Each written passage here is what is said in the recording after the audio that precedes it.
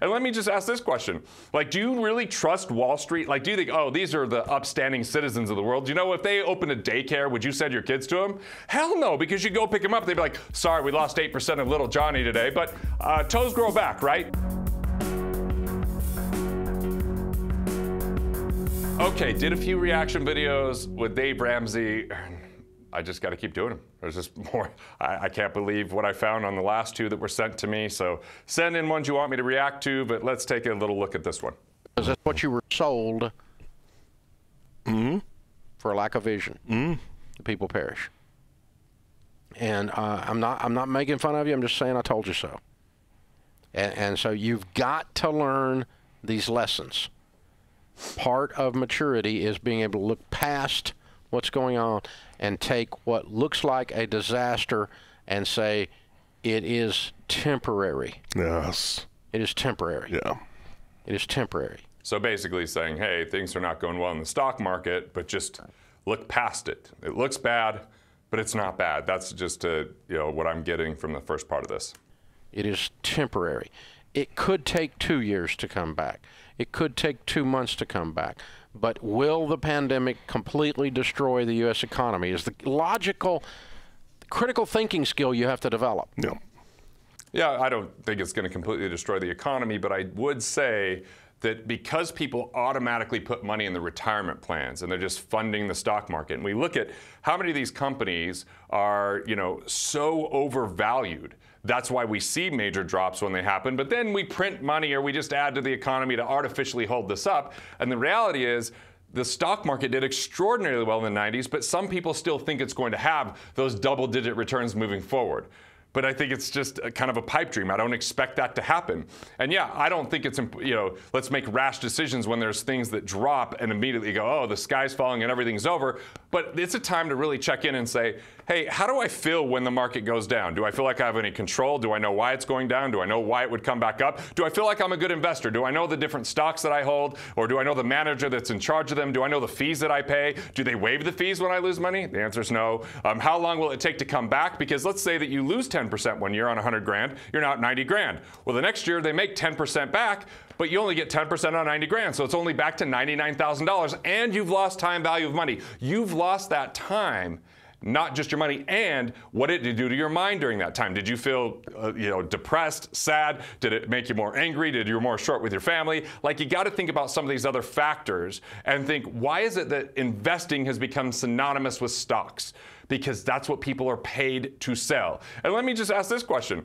Like, do you really trust Wall Street? Like, do you think, oh, these are the upstanding citizens of the world? You know, if they opened a daycare, would you send your kids to them? Hell no, because you go pick them up, they'd be like, sorry, we lost 8% of little Johnny today, but toes grow back, right? So I think it's time to ask critical questions. And when there's volatility, people start asking this. But why are stocks valued where they're valued is public perception. What are people willing to pay? Why are they willing to pay that? Well, a lot of times it's not because they've done analysis or they have critical knowledge about it. And a lot of mutual funds have to stay involved in growth stocks, even if they don't feel like it's a good time for growth stocks, because that's the objective of the fund. And if they go against it, they get sued and they have legal ramifications. So just a couple notions there, and we haven't even really gotten the video.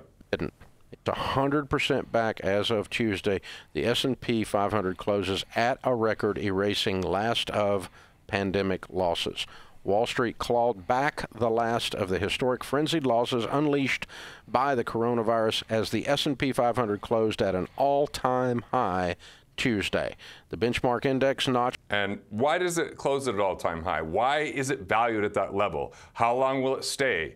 What is your actual growth by the time you pay for fees and have volatility? What's your exit strategy? How do you get to this money? When do you get to this money? And what happens if it remains volatile in the future? What happens if you own a stock that goes out of business? If you're in the S&P 500, not all 500 companies are going to be around 10 years from now because of artificial intelligence, advancement in technology, and that we have a lot more, mobility with smaller companies that can grow exponentially. And there's a lot of major companies that it's very slow moving when they decide they need to make changes. So they have, political policy to deal with. They have major movement to have to, fire workers or hire workers. So I just think that there's a lot more going on than most people know. And we've just heard of so much corruption on reporting and all this kind of stuff. And we don't know what's going on in the boardrooms, but we're just supposed to trust and invest because that's the American thing to do. It's time to turn on your brain, ask some better questions, and determine how do you project your downside, and is this really the right thing for you, or is it just slowing you down from creating economic independence because most stocks don't create cash flow.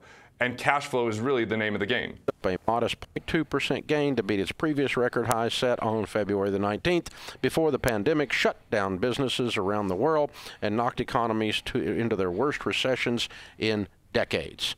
Well, that's an overstatement. It's not the worst recession.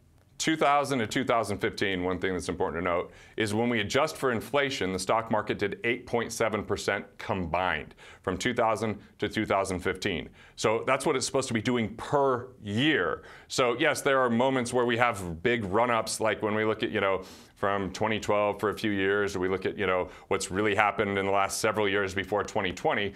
Absolutely. But will it sustain? Is it sustainable? How could it be sustainable? Like, these are just questions I want you to be informed as you invest. In decades. It might be one of the shortest recessions in decades, but it's not the worst.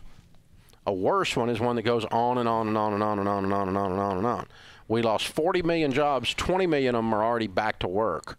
And some of the ones that aren't back to work don't want to be, for different reasons right now, because they're collecting so dadgum much money. By not working, right. Yeah. And with him, it was crazy that people are getting checks from the government that were bigger than if they actually went to work. That's not very incentivizing, but I also feel like if you find work that you enjoy, then that's even more confusing. But I know some people are just doing things they hate to do, so they make some good points here. So, we got the government interference in our economy, and you see what happened with that.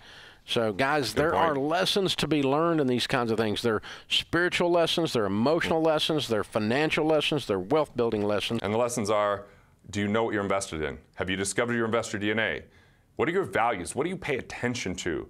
What are your abilities or competencies that you have knowledge around? What are the things that drive you that you want to learn about? What if you invested in things that you knew and let everything else go so that you stayed more focused and diversified? Because diversification is diversification if you spread yourself thin or don't know what you're doing. And if you have multiple mutual funds, you might not even be diversified. You might be owning the same stocks. I just want to ask you the question, are there other investments out there other than the stock market? And if you're investing in it before you've paid off loans, which I know he's really big on paying off loans with Dave Ramsey, so he'd probably recommend paying off those loans first, or before you have enough liquidity, or if you're a business owner, before you've fully invested in your business to make sure it's producing at the level that it deserves and you're not starving that off by taking money and put it in a retirement plan that's locked up till 59 and a half. Just some other questions to consider.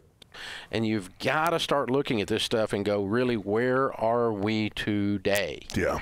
And we kept saying, what did we say? Dr. John Deloney said, facts are your friends. Yep. You do not make good decisions when you're drunk and when you're afraid. Well, it's really that's pretty good advice. Important to remind yourself as you look at this and see this article, and to hear this and to know it. And I think the lessons that this guy's got a good voice, just saying, that we go through, we get a chance to learn from them. And when you apply wisdom, it becomes knowledge, right? And wisdom for yourself. But just hear this and understand it, and then start to grow in understanding this process of investing, of what's going on. But for goodness sakes, don't rely on the media to give you your reality. That's actually a really, really good point. You've got to keep your hand on the pulse and know what's going on. Well, the reality was the stock market was going down. Mm-hmm. But what the media was telling you was that the world was coming to an end. Right. Mm-hmm. Chicken Little is here. The pandemic is going to ravage the planet. It is Ebola. Everyone's going to die. 2 million people are going to die. They don't teach math in med school, apparently. No. So there we go. And, it's just the whole. One other thing I want you to consider is, are they saying you're in it for the long haul? Because when does the long haul end? Or that, you just got to stick with it regardless of what's happening, because that doesn't make sense either. There's a lot of notion around dollar cost averaging, which you just put money in every month, whether it goes up or down, and you'll buy it at an average price as time goes on. But why is it that U.S. Department of Labor says 95% of people are not economically independent at age 65? Yet we have, 70-some million people contributing to 401ks, 401ks are not capable of providing the benefits and promises in retirement. Because if you put into it for 30 years, but then you're supposed to take out of it for 30 years, and you're only putting 10% of your income into it, if you're lucky, now that's somehow going to replace your income after inflation. We've been lied to, and turning our brains off and handing our money over has not worked. It's time to invest back into yourself. It's time to question, just like we're talking about fake news and media and everything that Dave's talking about here, what is that in the stock market? What is that coming from Wall Street? And is that really where you want to put your money? The whole thing is, you know, well, I'm so happy that these companies have recovered, because that means the jobs are coming back, and that means the folks that need a job and want a job and are willing to work are going to have a place to work. They have a place to go. Yeah, I agree. Once they get out of their home. Right. And once their economy starts to open up and so forth. I'm in such a bubble because we've been back to work here with 1,000 of us in this building for months. We were working from home for about 5 weeks. And since then, we've all been back. We've not had a positive case in the building since July the 19th. That's good. And so about a month. And now he's being so much nicer in this video than the last video. So this is the Dave that I like. This is the Dave, you know, I may not agree with his assessment that the stock market's completely fine, but at the same time, he's not like telling you it's going to be this huge rate of return. He's just saying don't make irrational decisions of fear or greed or when you're drunk. So that, you know, that's solid advice. Without a single positive case, out of 1,000 people, we had 17, so 1.7%. got the COVID flu at one time or another, 0 deaths, right. And we're all at work, and we're with each other every day. Our cafe is open. Well, I would just say that I like Dave a lot more from this video than previous videos. You know, he makes some good points here that are worth listening to, and hopefully with some of my commentary, you can ask some questions that maybe weren't brought up so that hopefully you're more informed and more educated. Want to continue the path to be a better investor? Make sure that you're not losing money and taking too much risk? Well, click here and learn about strengths vesting.